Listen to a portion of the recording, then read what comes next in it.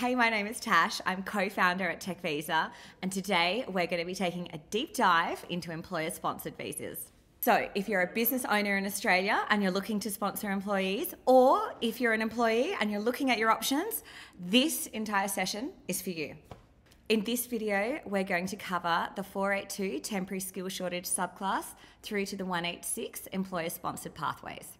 All right, let's kick things off with the 482 temporary skill shortage subclass. This is a fantastic visa which can be used as an amazing retention strategy, and this visa allows skilled workers to come to Australia and work for an employer for 4 years on a temporary basis. There are 3 main stages involved with this subclass. Firstly, the sponsoring business will need to be set up as a standard business sponsorship.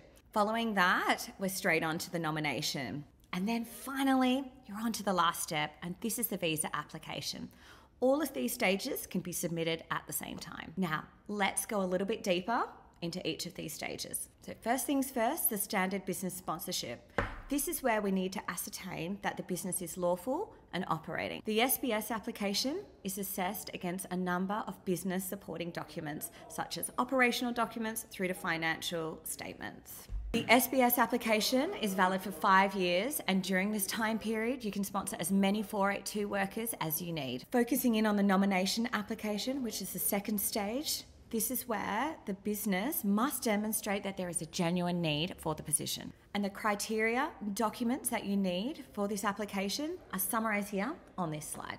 The visa application, this is where the candidate needs to prove their skills and experience are perfectly aligned for the position that they've been nominated for. So, a few key features of the 482 visa: you can apply inside or outside Australia, there's no age limit, there's pathways to permanent residency, and you can bring all of your family as well along with you. Moving on to the permanent residency pathway, we're going to take a closer look at the 186 employer nomination scheme. This visa provides permanent residency pathways for skilled workers looking to work and live permanently in Australia. The 186 application consists of 2 main elements. We've got the nomination application and the visa application.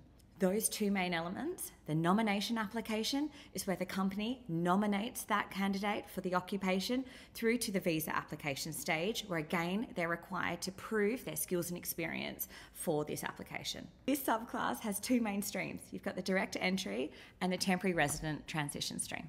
A key requirement of the temporary resident transition pathway is that the applicant must have worked for 2 years whilst holding that 482 and remaining in the position with the company. Other requirements are listed on this slide. Direct entry, a couple of key requirements on this one. The applicant must hold a valid skills assessment and have a minimum of 3 years experience in the nominated occupation. Key features: work and study in Australia, remain in Australia indefinitely, and of course, getting all of your family to join you on this permanent voyage.